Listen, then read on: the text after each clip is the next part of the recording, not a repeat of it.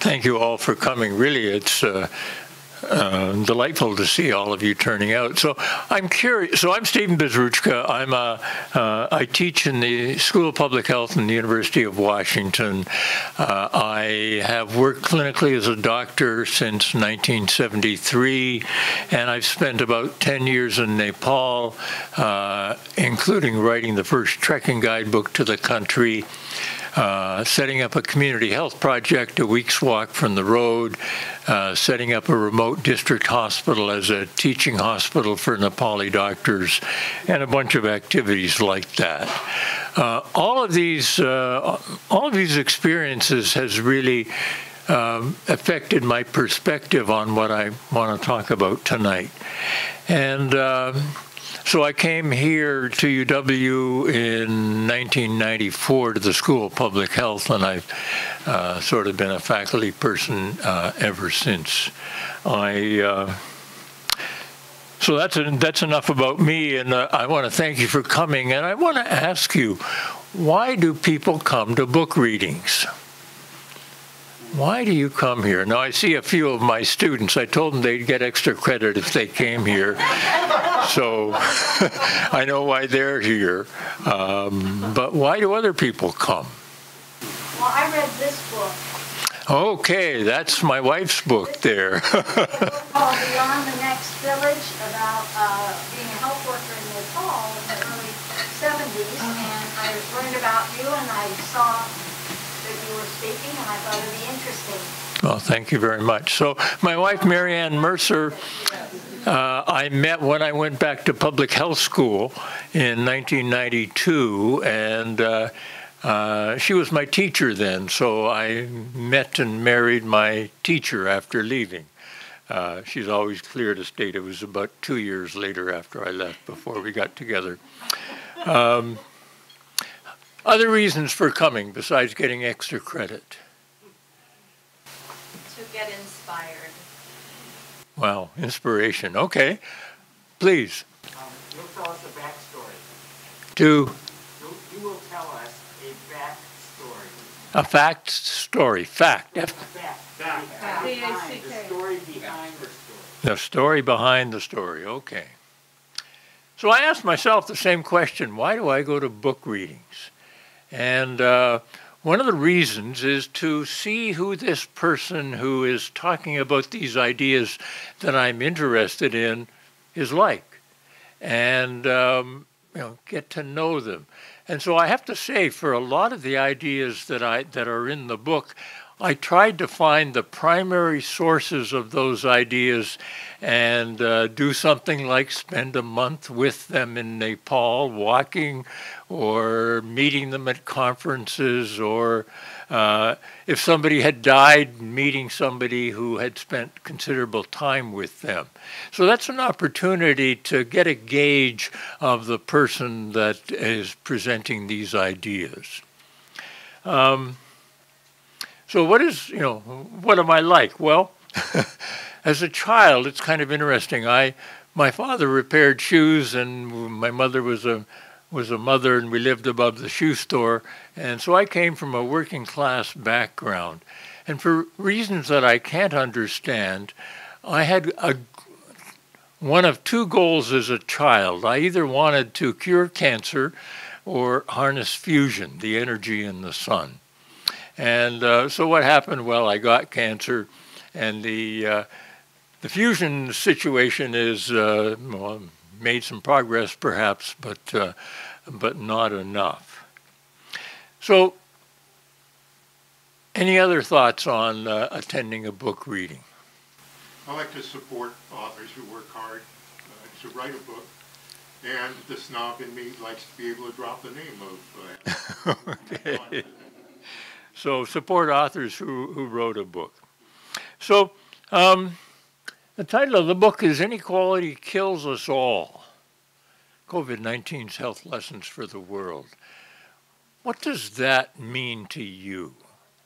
I tell my students that whatever you put, when you put a title on something, it should say everything that's inside, and make them want to read it. Thank God for COVID, otherwise the book would That's You're working on this for your life. That's probably true. I started working on this in 1996, and COVID helped it along because. So, what are the COVID health lessons? Well, I'll get into that a little bit. But the first, the big white letters: inequality kills us all. Does anybody here believe this? Yeah. Yeah. I mean, some explanations.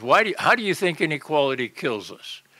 Is it, somebody with a mass shooter comes in and it suddenly happens?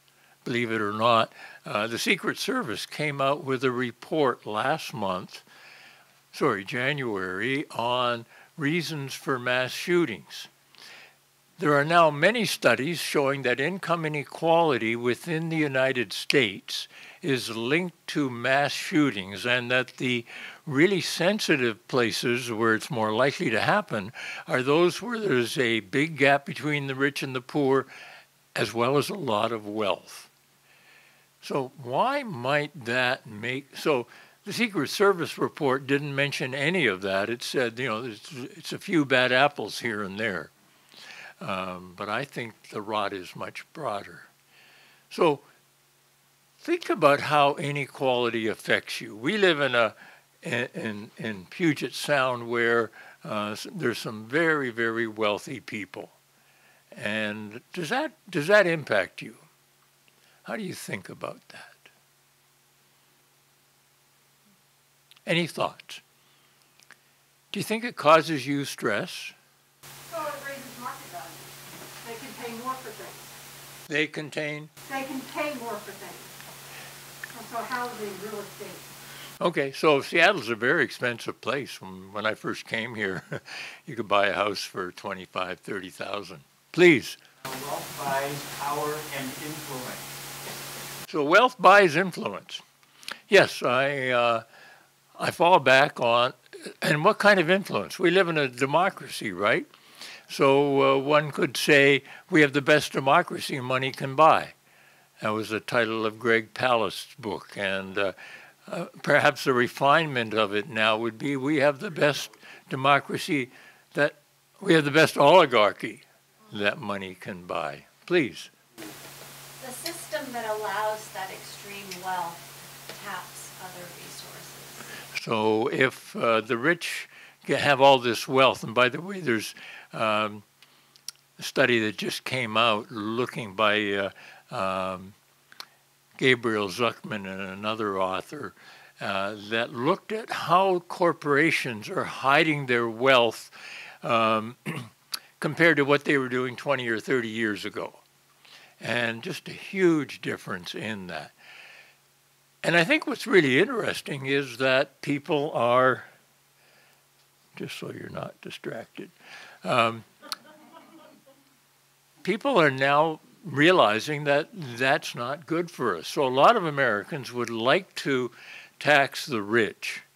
And even President Biden in his State of the Union said he wanted to do that. And there is some, what's the chance of that happening? The lady in the front row shakes her head, no. How could that happen? Well, we have some elected officials in Congress who would like that to happen. Yep. And it's a matter of them getting enough political capital or momentum to get that pushed through. Now, I don't know what the probability is, but the Senator Elizabeth Warren comes to mind. She's been very forthright about that. So, there's a few people now who are talking about taxing the rich, and Elizabeth Warren you mentioned. Please. At the state level, the state Supreme Court is considering whether the capital gains tax is constitutional or not, and meanwhile it's going into effect. And also, there is a bill to enact a wealth tax, which would tax the very, very wealthy. So we have a few. So the state Supreme Court is looking at whether a wealth tax could work, and there's some legislation. Capital gains tax would work, and there's some legislation to that effect. So rather than getting down this rabbit hole, which I want to present some of the ideas in the book. And so I coined a term about 20 some odd years ago, the Health Olympics. Suppose health were an Olympic event, and the race was how long you lived, life expectancy. And since the Olympic Games began in 1922, the United States has racked up the most medals. Often in the summer games, it wins the most gold and other medals. And in the winter, sometimes we're number 2 or 3. Suppose health was an Olympic event and the race was how long you lived, life expectancy. And just to set the stage here, we spend essentially half of the world's health care bill, about $4.2 trillion in 2021, which represents a sixth of our total economy. So we spend a lot of money on health care. How many would give us the gold medal, the longest lived country? Top 5, 6 to 10, 11 to 15, 1, 16 to 20, 21 to 25, a few, 21 to 25, 26 to 30. Anybody put us below 30? All right, you win. So these are so I use the same data source since the 1990s, the United Nations Human Development Report, and these are the top 44 countries ranked by life expectancy in 2021. And they are only UN countries. Taiwan is not there, and there's some small populations and so on. These are the best data that I can find. You can go to our Central Intelligence Agency World Rankings site, puts us down farther. You can go to the World Bank, World Health Organization, because they recognize other countries. So we're 44th. So that's kind of interesting, where there are 43 UN countries with longer lives than we have. What does that mean? If you look at the differences, we're about 8 years behind the longest lived country, which is? You can read it, good. So how many have been to Japan? Why are they so healthy? Mason? They eat a lot of fish. They eat a lot of fish. They get along with each other. And they get along with each other. So before COVID, and that's a very important thing. Did you ever see a lone Japanese tourist? You laughed. Did you ever so they don't do things alone. They do things together. It's called wa, or social harmony. Did you ever see a lone American tourist? All the time. Now, remember, we're 8 years behind. Is that another 8 years drooling in a nursing home? What does that really mean? Maybe I don't want to live 8 more years incontinent and everything else. Well, what is our leading disease killer? Heart disease. It'll kill roughly half of us if present trends continue. What's number 2? Cancer. What's number 3, at least until 2021? COVID. Suppose we eliminated COVID, cancer, and heart disease as a cause of death. Where would we be? Would we beat Japan? No, but we'd be close. We'd be close. So the poor health status that all of us have in this country is equivalent to such a huge difference. Now, you will find reported in the media that our life expectancy has done this or that, and they even mention sometimes the years in difference, but they never report what the significance of that period of time translates into something we can measure. So one tip. So why is Japan so much healthier? They eat a lot of fish and they do things together. How about other personal behaviors? Let me ask the question. Out of all the countries on this list, which country has the lowest proportion of men smoking? Not Japan. That's right, not Japan. Japan has the answer is United States and Sweden. We have about 15% of people smoking in this country, and Japan's number is 3 times higher. For men. For women, they don't smoke that much, except it'll surprise you to learn when they do smoke, and they smoke when they're pregnant. I mean, Japan breaks all the rules that we can think of that produce health. And so the question becomes, how can we arrange our society to be like Japan's, and so we can break the rules and light up or whatever else we want to do? That's the issue. So back in the 1950s, we were somewhere in the top 5. That is, our life expectancy was one of the highest in the world. And back then, what was our inequality like? We didn't have as much. Didn't have very much inequality back then. Bosses made about 10 times what an entry-level or average worker made. Now it's 500 times or more. So inequality has soared. A lot of it has been pandemic profiteering. I mean, the corporations have been just making it to offshore tax havens over this period of time. So personal behaviors do not account for this difference. Medical care can't account for it because we spend so much and can't show much for it. Without committing PowerPoint malpractice, I'll show you a few more images. This is 2019 to 2021 life expectancy, same measure, with all the other rich countries there. A number of them saw declines from 2019 to 2020, but they pretty well did not decline so much as we did. So, as you know, we have about 1.1 million deaths from COVID so far. Well, actually, the number is higher than that. So we haven't done so well. And we should be ashamed of this, but nobody knows it. That's the problem. So, any idea who our healthiest state is? Utah. Well, no. It's a state where my daughter is right now, Hawaii.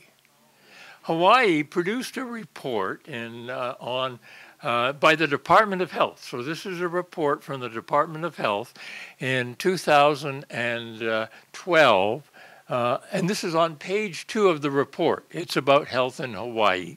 And this is a mountainside, which is a common reference point in Hawaii, and I want to explore this because this is what they present to their citizens as illustrative of health in Hawaii. So let's look down at the bottom, downstream. And what's downstream? Well, all the chronic diseases that you will suffer from as you get older, diabetes, heart disease, stroke, cancer, and so on. So the Department of Health in Hawaii situates these far downstream.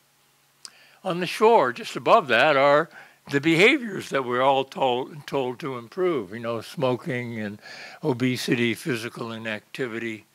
What's on the other side of the river? Healthcare. Somehow, Hawaii puts healthcare far downstream. What's above that? Well, it's what are now called in public health circles the social determinants of health. Poverty, education, racism, and pollution, and so on. So those are really, really important, and that's what we have come to see as needing attention if we're going to get somewhere. But that's only at the waterfall. What's above that? socioeconomic conditions, and above that, the highest, the root cause, political context and governance. So somehow our longest lived state recognizes that political issues are the most important determinant of health. That's pretty impressive. But if I was to ask most Americans what they would think about that, I think most people wouldn't think that our health is a political construct. It all depends on seeing your doctor and doing the right behaviors. So what about, okay. So how about healthcare? So this is a graph of life expectancy trends from 1995 to 2015 on the horizontal axis in purchasing power parity dollars. It means the dollar buys the same amount. And on the vertical axis is life expectancy. And I've highlighted the United States. So by 2015, it hasn't even reached where Japan was in life expectancy in 1995. So this is basically an argument for saying that we're not doing very well when we compare ourselves to other countries. So inequality kills us all, and that's the key message. Inequality is bad for us. Think of it as a highly toxic, odorless, colorless, invisible gas that kills us from all the usual conditions we die of, and we're totally unaware of it. So beginning in 1979, there are about 500 studies linking inequality to various measures of health by different investigators on different populations and different indicators, and they're pretty well all consistent. So in 2008, a book came out, The Spirit Level, about these factors, and what they did in their wisdom was aggregate a whole bunch of social conditions along with health conditions. You can read them on the vertical axis, and multiplied z-scores. That's a statistical term. So you had a unitless measure of the health and social functions, and on the horizontal measure was income inequality. And their brilliance was to remove the units. As soon as you put a lot of numbers in there, people's eyes gloss over and they don't pay much attention. And we, of course, have the worst outcomes for life expectancy, infant mortality, teen births, trust, obesity, mental illness, and so on. So that's consistent with everything else. We don't do that well. So I came across these studies in 1993 and 4, and I began monitoring them. As I said, I got to know the people that were doing them. So I spent some time with Ichiro Kawachi at Harvard. I said I spent a month with Richard Wilkinson in Nepal to try and sense, should I believe this stuff? Are the people who are doing this kind of research, are they reputable, and so on? And I came to realize, yes, this is worth really pushing this idea. And then about 1997 or 98, I invited somebody from University of British Columbia to come down here and do what we called then a public health grand rounds. And Clyde Hertzman came and he basically introduced me to the ideas of early life, of David Barker. And so what Clyde's research and others have shown is that for all of us sitting in this room, roughly half of our health has been programmed by the time we're blowing out two candles on our second birthday cake. So a student of mine presented an Ignite talk at Town Hall on these ideas, and she produced this graphic, which I think is really illustrative of everything. You know, you start with conception, and then you, if you deliver at term, you have 9 months in in utero, and by the time you're blowing out 2 candles on your 2nd birthday cake, roughly half of your health as an adult has been programmed. How can that make sense? Well, think about it. You start life in the womb, and we know that your mother is exposed to all sorts of stressors, be they pollution or worried about being abused or what have you. And those signals go to the fetus. And the fetus is sort of monitoring the outside world. Some people call this the womb with a view hypothesis, namely, they're getting information from the outside world to program their physiology to do what we're here to do, which is to survive to reproduce. If we don't survive to reproduce, we go the way of the dodo or the passenger pigeon, and the species die out. From an evolutionary perspective, that's our purpose. So in early life, in utero and for the next couple of years afterwards, we adapt our physiology through epigenetic mechanisms, if you've studied some biology, to survive, to reproduce, and pay the price. So 2 ideas. Inequality is really bad for you, and early life is when it matters most. I could go into those ideas as well. I got to make sure I end on time, so yep, I'm going to keep going. Well, let's dissect what's happening in the United States. So this is an image of U.S. county life expectancy in 2019. And the dark blue is the longest lived counties, and the reds are the shortest lived counties. And you can see more than a 20-year difference in life expectancy between the shortest and the longest lived. Reds are worse off, blues are much healthier. Where's the greatest concentration of reds, of poor health? In the Red States. In the red states, very important point. Yes, Mississippi Valley and Appalachia. What blue highlights jump out to you? Colorado, Summit County, where the billionaires live, Aspen, places like that. And what's north? There's some red north of that. What's there? Indian reservations. Pine Ridge in South Dakota has the shortest lifespan of any place in the United States. So that's not good. Now, this is 2019. Remember I showed you our health has been declining compared to other countries and making absolute health declines. And I don't have a map for 2021 that hasn't appeared yet. Our Institute for Health Metrics and Evaluation in the Hans Rosling building across the street, they will produce it probably sometime in the next year or so. I want to show you a map for 2014 next to it. So the map on the right is 2014, and the one on the left is 2019. Notice how the red has increased and the blues have gone down. So that's a sign of our declining health status. We're not living the long, healthy lives that I hope you would like to, and the rest of us would like to as well.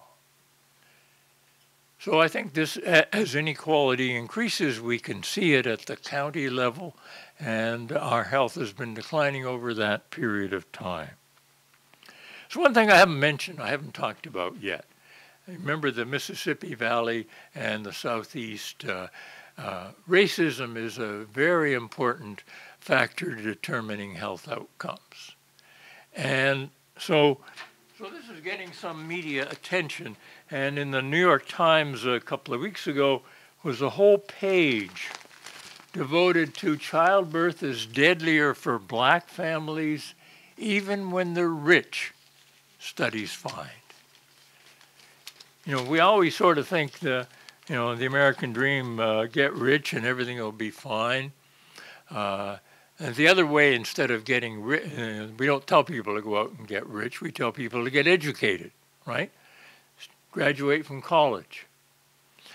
So what do you think happens? Let's take a measure, deaths of women in childbirth, since that was one of the features there. By the way, they pointed out that they made comparisons with Sweden where that wasn't true. Richer people did not have better outcomes than poorer people the way they do here. So we have to understand what's happening there. So something that has made the media is black maternal mortality.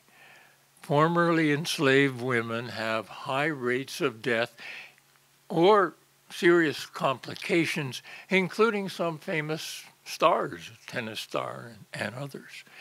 So what's going on with these people? Well, this is a graph of maternal mortality by race and education. And the red are black deaths of women from maternal causes, and the education is in the 4 columns from left to right. The one on the right is a college graduate, and the one on the left is less than high school. And the red is the amount of maternal deaths. And notice even a college graduated African American woman has a higher rate of maternal deaths than any other group of any racialized category here. So racism has a huge effect. And that's getting more attention today, but how we're going to sort of deal with it, since just telling people to stay in school is not going to work. So this is still an important issue. So remember the the county life expectancies. We can aggregate them by state. By the way, all this stuff is sort of in the book, and I could go and read parts of the book, but let me show you.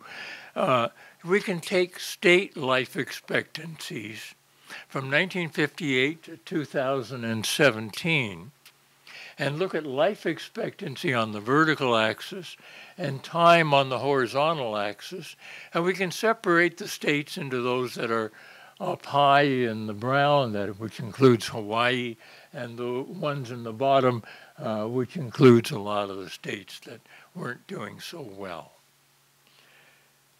And then the states that aren't doing so well have conservative state policies. So we're looking at the political policies in the state that we're discussing.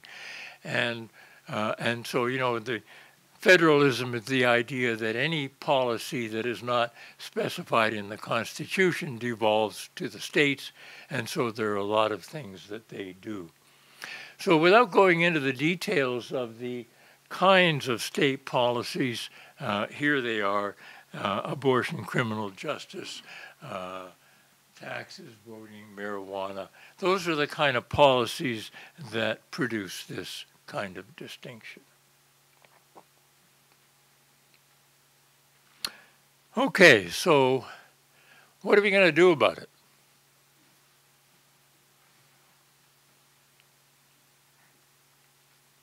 So I have some of my students here, and what they have to do is create a situation where they present the ideas that you've been hearing to other people. And I used to have them, before COVID, plan and schedule a face-to-face event like this. And sometimes they'd get 10, 15 people out, which was a good turnout. Now they're doing it on social media, and they can reach thousands. I haven't read the reports yet, but for this class, the class will be over on at the end of this week. But there's a tremendous ability to reach out to many people, but you got to counter the disinformation, the misinformation, all of these other factors that make it more difficult. But, you know, the possibility is really, really there. I haven't read anything from the book. And I have, what should we do? Should we have questions now, or shall I read a passage or two from the book? What are your thoughts? Do a passage. Reading or two, okay. Well, how do you know something is true? I've been presenting a lot of stuff here, you know. Any reason you should believe me? How do you know something is true? You're not a Republican. Okay, that works for this audience.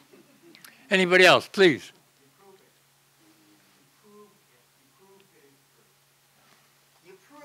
You prove things. Yes, I used to be a mathematician and I did proofs.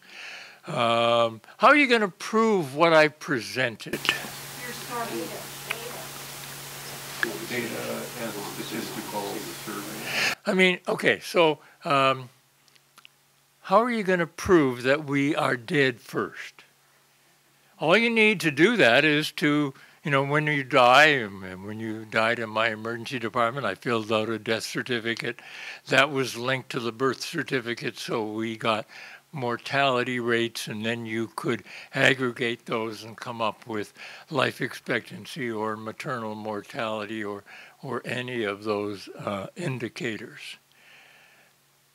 So I once asked this question in a grade 8 class where some private school here in Seattle where some very rich people sent their kids. So let me read.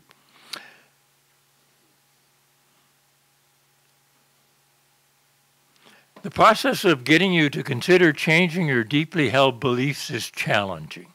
How do you come to know something is true? I asked this question when speaking to a variety of different audiences. I was once giving a talk in a grade 8 class in a private school near Seattle where some of the richest people in the world send their children. I was talking about how healthy we in the United States were and the reasons why. Students looked bewildered and were not allowed to distract themselves with their devices. I stopped and asked, how do you know something is true? Nobody answered. Uncomfortable silence followed.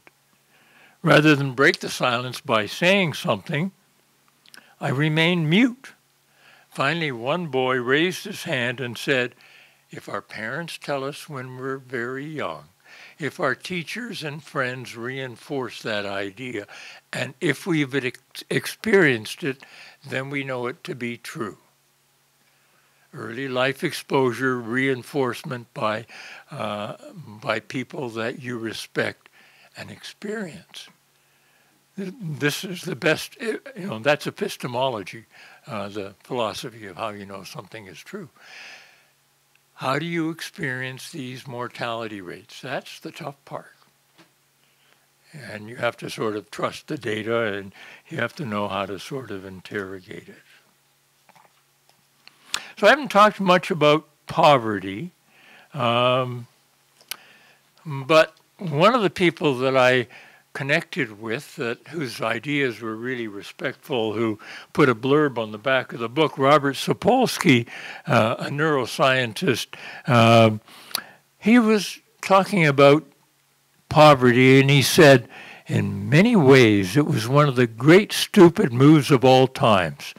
Hunter-gatherers have thousands of wild sources of food to subsist on. Agriculture changed all that, generating an overwhelming reliance on a few dozen domesticated food sources, making you extremely vulnerable to the next famine, the next locust infestation, the next potato blight. Agriculture allowed for the stockpiling of resources, of surplus resources, and thus, inevitably, the unequal stockpiling of them, stratification of society, and the invention of classes. Thus, it allowed for the invention of poverty. I think that the punchline of the primate-human difference is when humans invented poverty, they came up with a way of subjugating the low-ranking like nothing ever before seen in the poverty world. Poverty is an invention. Robert Reich is very explicit. He says poverty is a policy choice. And we have the most poverty of all rich countries, and that perhaps is a policy choice that we've made. Questions at any time?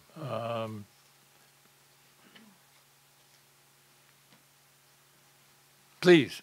My impression is that even if people know these statistics and everything, they're fine with They're okay. It does not bother them. Okay, I mean, okay, so it comes, if they know this, it just doesn't bother them. What would you rather do? Live a longer life or a shorter one? If you'd rather live a shorter life, well, you're rewarded for living in this country. Think of the people that didn't even reach age 60. I sometimes show mortality rates for 15-year-olds to reach age 60, and the results are shocking compared to other countries. 15-year-old girl in Sri Lanka has a better chance of being alive at age 60 than a 15-year-old American girl, and so on. So, can you name some people that didn't reach age 60 that were notables? Elvis, Steve Jobs, Michael Jackson. You know, so we don't live that long. And another way is of asking the question: if our length of life was so good, and maybe we don't want to live long lives. But if our length of life was so good, at any one point in time, surely the oldest old person must live in the United States. That's never the case. Even the really rich people don't live to be that old. And, you know, studies show that as well. Where are the oldest old most of the time? In Japan. Yeah, in Japan. Please. So what's the effect of immigration in all of this? Of? Immigration. Countries with the longer lifespans have limited immigration compared to us. Celebration or celebration? Immigration. Immigration, okay. Sorry, I'm partially deaf. So it's true, Japan doesn't have a lot of immigrants, although as the policy is aging, they're changing that. Suppose we take immigration to the United States. What are the proportion of people that live in the United States that weren't born here? Figure is about 13%. It's about the same in Sweden. Most Swedish immigrants come from the Middle East. And they're Arab descent or Arabs, and yet they do better. And yes, there are some issues with immigration in Sweden, but the country with the highest proportion of immigrants, according to the Organization for Economic Cooperation and Development, is country of my birth, Canada. 20% of people living in Canada were born outside of Canada. In the town I grew up in, Toronto, 85% of high school students speak English as a second language. The tolerance of immigrants in Canada, according to surveys, is very, very high. What happens to immigrants when they come to the United States? Well, there's some interesting studies of Africans coming to the United States, and they look at the infant mortality and birth weight of these African immigrants, and they're much higher than they are for the African Americans. They haven't experienced the racism because they've immigrated here. They haven't experienced the racism over that long period of time. So immigration is I think I took is an important factor. I'm sure I took a health hit by moving here from Canada. Other comments, questions?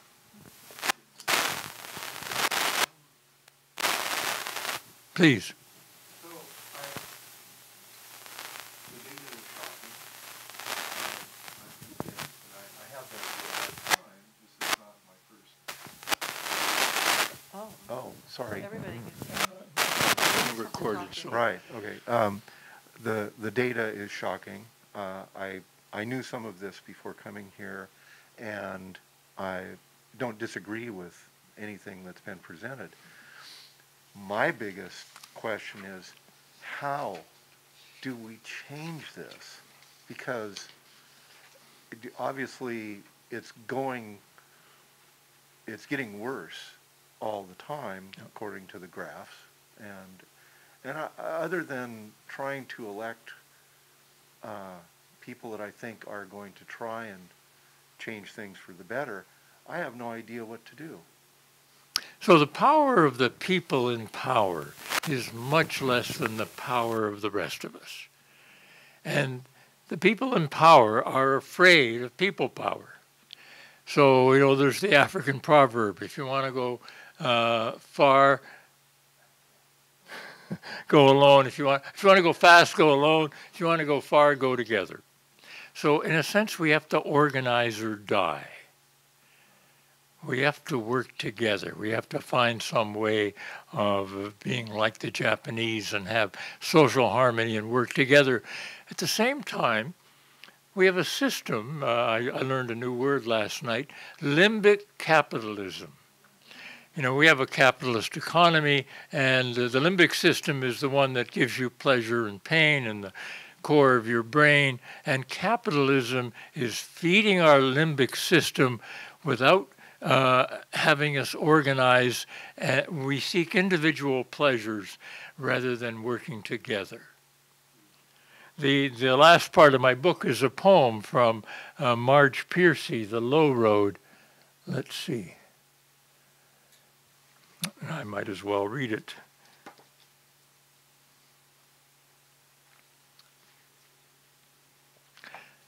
And this, so chapter 10 is all about the various things to do in the book.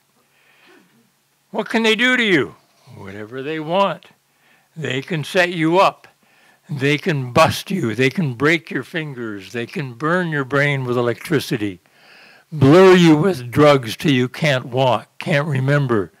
They can take your child, wall up your lover. They can do anything you can't stop them from doing. How do you stop them? Alone you can fight, you can refuse. You can take whatever revenge you can, but they roll over you. Two people can keep each other sane, can give support, conviction, love, massage, hope, sex. Three people are a delegation, a wedge. With four, you can play bridge and start an organization. With six, you can rent a whole house and eat pie for dinner with no seconds, and hold a fundraising party.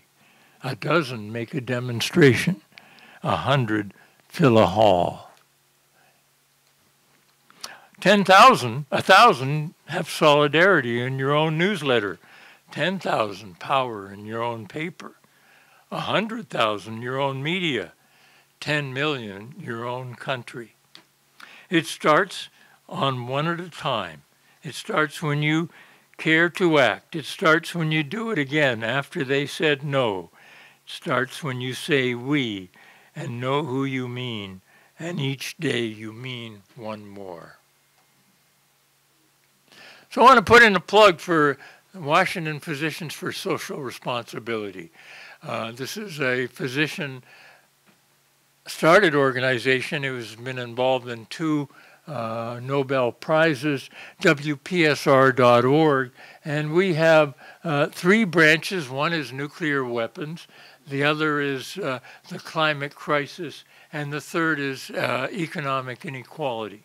And we have a staff, and we have regular meetings on the Economic Inequity Health Task Force. If you go to the website, WPSR.org, you can sign up and receive newsletters, get involved to the extent you can. And most members are not physicians. In other words, they range over a real variety of the people, most of them in Washington State. So that's an organization to join and get involved with. Please. Is the organization at all involved with issues related to gun control? Issues issues related to gun control. Not exactly, no. No. So the whole gun control issue is fascinating.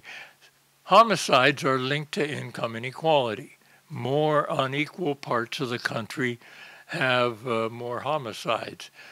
I've already talked about mass shootings. There are more of those.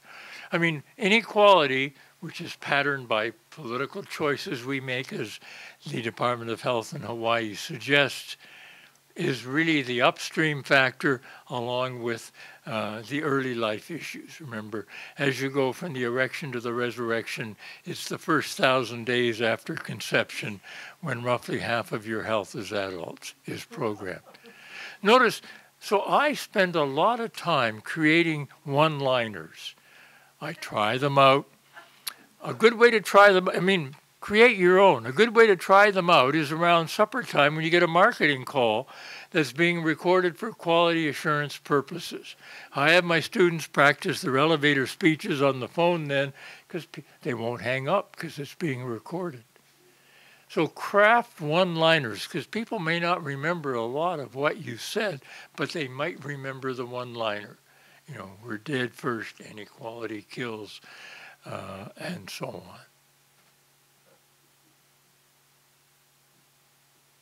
How are we doing? Am I... We're pretty close on time. I'd like to ask if there's any other questions before we wrap up this evening. My email is, gosh, it's not there. sabez@uw.edu.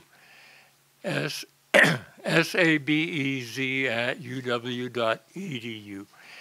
I get emails from people I haven't seen for a long time, and that's a good way to get in touch. I learned from Noam Chomsky, always answer meaningful emails or letters. I wrote him back in the 1990s, and he replied with a letter, and so I've been learning from all the people that have good ideas. Well, thank you all for coming. Really, it's been a pleasure. And take these ideas and make them your own.